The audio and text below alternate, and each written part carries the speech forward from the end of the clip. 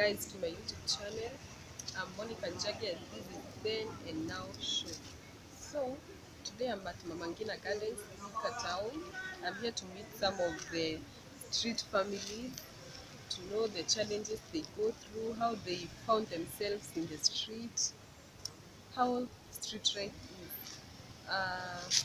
And before we get in or we dive into the video, hit the subscribe button. And if you are new here, thank you so much. If you are a new subscriber, if you are a new member of our channel, karibu sana. And don't forget to hit the notification bell so with us to get notified whenever I upload it. So before we get in, I want to first of all to shout out to my director, Tough Media. Thank you so much for always being with me and always guiding my ways.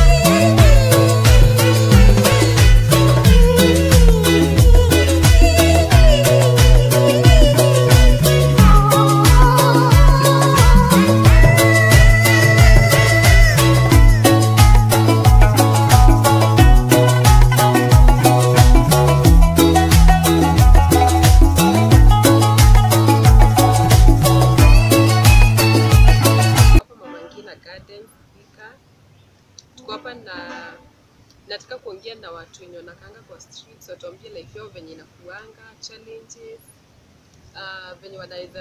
venye walijikuta kwa streets, na tuende into more details tujue life yao kwa street inakuanga aje.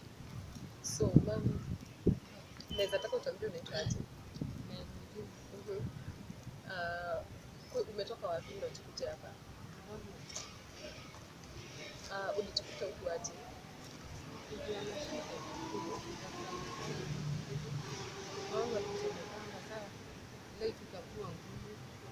Akachomekea kwa nyumba, akaangukiwa akachomeka mkono mmoja. Nikaona nasumbua nyanyangu kwa kumtia, anaweza nisaidia. Juu ni mzee, nikaona wacha tu nitoke niende. Umelelewa na nyanya yako? Nikuta huku, nikakuja kwa kijiji kingine huko. Kukaa huko ndio maisha ikakuwa hard sana. Kosa kitu ya kukula, watoto wanalia. Ndio nikaona nikuje kwa sasa. Watoto wangu wote nimelelewa. Hadi yeye mwenye alichomeka? Hata kuna mkubwa alizaa juzi, sasa hiyo amefanyia operation. Uko na watoto wangapi sasa hivi? Mnaishi kuna bwana hapa yuko single mother. Kwa mnasafiri aje? Huwa tunasafiri maisha ya shida tu. Juu kama saa hizi hapa tukikutwa na polisi ni kuchapwa na kukimbizwa na hakuna kitu tunauza hapa. Unakuja hapa sasa, tukiona mtu anapita kama wewe anjili usaidie na mbao, anko nisaidie na mbao. Hivyo unapata pesa ya mtoto ya kukula sasa. Usiku mnakuanga tu hapa? Usiku tunakuanga tu hapa juu kuna mtu hana kitu ya kuenda kupatia mtoto. Unaona unaenda kwa nyumba kukaa nini? Unaweza kaa upate msamaria mwema, baada ya kukupatia mbao akufanyie shughuli uende tu. Nyumba inajulikana. Baada ikiwa tukaangi pesa mingi 500-600, lakini hata hiyo 600 inakosa. Kama mzee mwenye amekaa hapo, huwa analalanga juu hana pahali ya kukaa na esi jilipie hiyo nyumba. Kama mimi niko hali ngumu sana, lakini huwa tunasafiri juu tutafanya nini. So watoto wako wanasoma? Wanasomanga, lakini ni ile maisha ya shida. Juu kama hakuna chakula huyo mtoto haezi, utakuja na yeye na huko. So pia wao wanazunguka tu. Hata wako. Lakini sijui kwa mmoja hapo kijana. Ndio watarudi.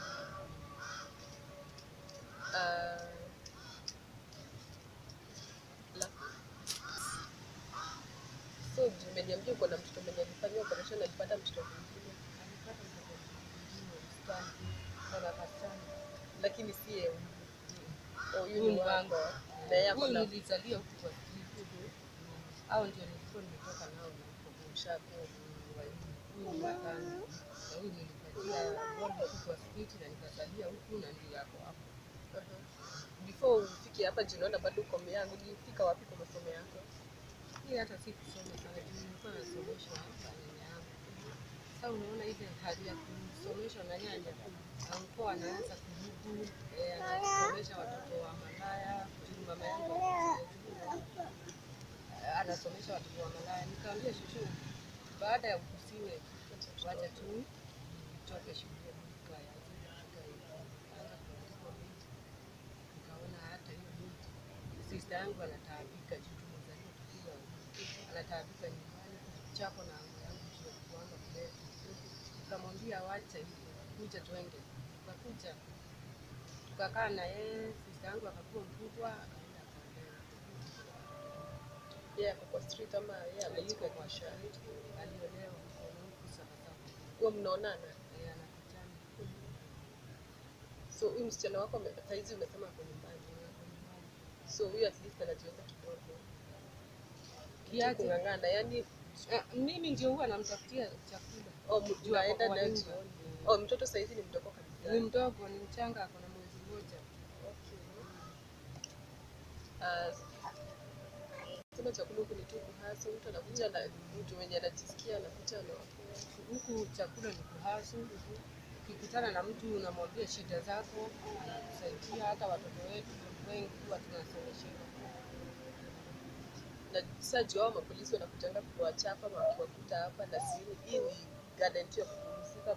Wakoni wanaonanga mkiwa na nini? Wanasemanga ati tutalea watoto wetu wakiwa wakora, na hakuna ukora. Ukimuuliza anatuuliza nini, anakwambia uamuke upeleke umalaya huko.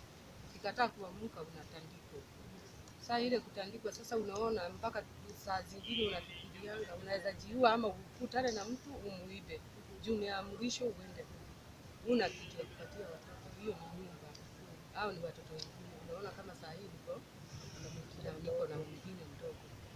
Nguo ni shida, kila kitu ni shida. Na saa hiyo tumepumzika hapa, ndio tunaonanga hata anakuja unamuelezea mashida zako, anakusaidia hivyo hivyo. Lakini wataki kuona tunaiba. Na hakuna kitu ya mtu kinafanya.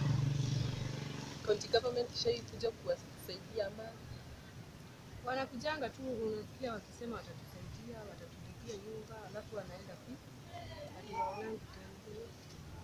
Unaweza taka kuambia ati kwanza especially wao polisi wanakujanga kuwapiga bila sababu. Mimi naweza waambia mtu hawezi kuja huku juu ya kupenda, si kupenda. Kama tunaweza kuwa mtu ametia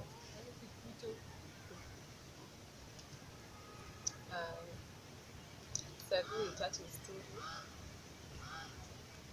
Si mtu kutaka anatakanga kujipata kwa street. So if unaonanga hao watu wenye wako kwa street, wewe ukiona mtu usikwanza usijudge kwa nini yako huko. Wewe jaribu kuingia kwa shoes zake, fit in her or his shoes. Ujaribu kuimagine zile mashida anapitia akiwa hapa kwa street. Mtu ako na mtoto, kunanyesha maybe, ana chakula, ana mtu wa kuangalia nyuma kumsaidie. So wachani tukuange na utu. Mapolisi wetu ukikuta hao wasee kwa street, tafadhali hata nyinyi kuweni na utu. Acheni kuumiza hao watu. Hao watu ni watu kama nyinyi, na hata wewe si ati ni zawadi ulipea Mungu ndio ukajipata kwa polisi. Ni huruma tu zake Mungu, na pia ona tu siku moja atakuja kuwajali, atakuja kuwatoa kwa hizo mashida zenye wanapitia. So niko na msee mwingine hapa anaitwa Steve. Nataka atuambie kwenye ametoka, alitupata aje hapa na maisha ya street na mpelekaje. Mambo Boss. Steve. Sababu ya kuleta hapa mtaani imekuwa ikiwa 6 kwa ikawa mabishano kati ya baba na mama. Sasa venye alianza bishana akafika mahali kwa tukana wote walikuwa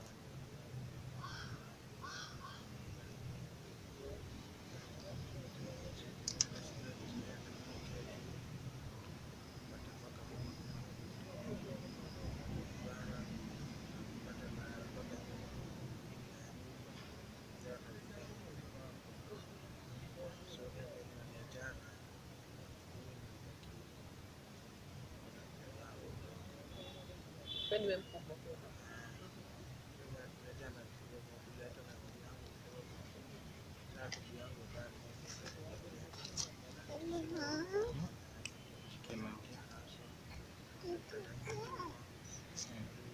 Hiyo time ulikuwa unaenda hustle, unasoma, ulimaliza kusoma?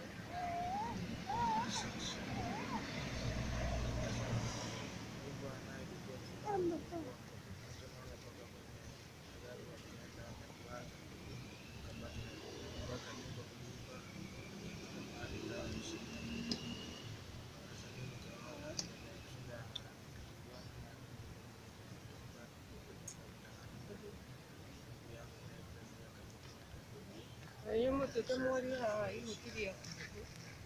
Ukeane mathina manyu maki. Ulikuja na ndugu yako?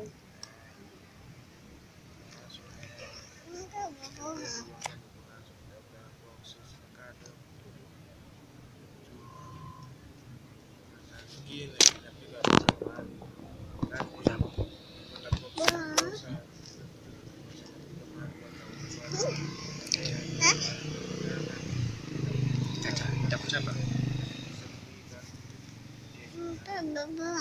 Shika hii.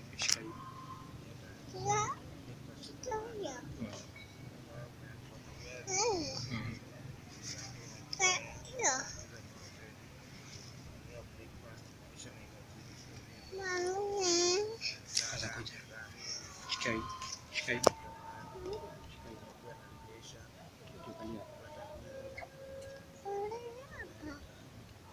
Bado yeye ni wa street bado.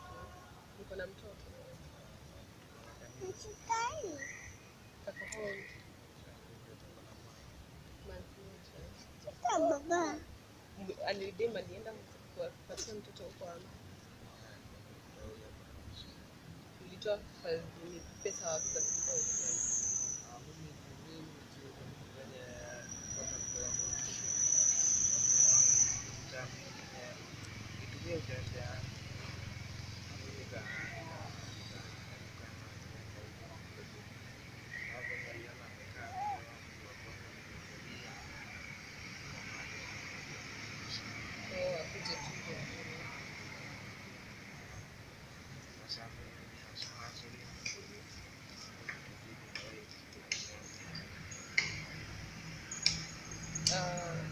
Serikali sasa ikasema tuwapigie mzee katika kusaidia.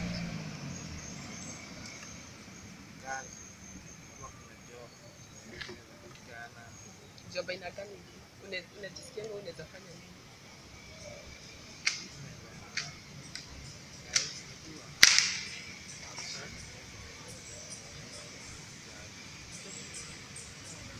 Hata kama ni course, hata kama ni kuandika course, na pia apate course ya balance yale mengine watu wanahitaji kula. Kama hiyo sasa, hata kama ni kazi, mimi hata naweza kuwa nikiuza vitu tu hapa hivi. Kama ninaenda kuchukua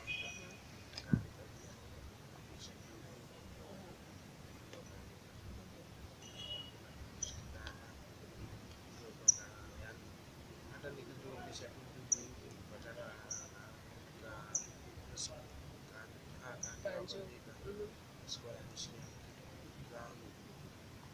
kwa mimi kama yeye kazi kwa nafanya kwa hiyo mwaka kaje kunisha kwa hiyo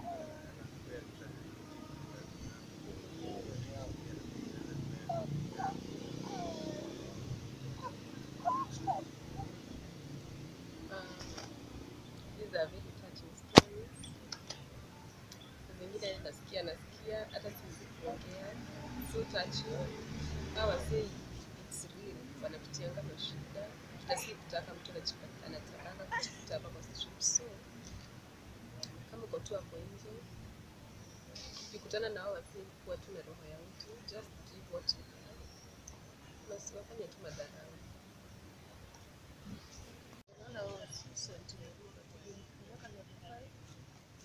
Ongea na sauti. Tulimpeleka level 5 tukaambiwa huko hawezi tengenezewa juu kuna ugonjwa mingi sana ya corona. Tukaona badala ya kumrudisha nyumbani amenyanya mzee, tumpeleke hospitali iko karibu, tukampeleka 20 minutes. niko kwa street, sina kitu yoyote, lakini tunategemea Mungu juu tunaitisha pesa mingi sana.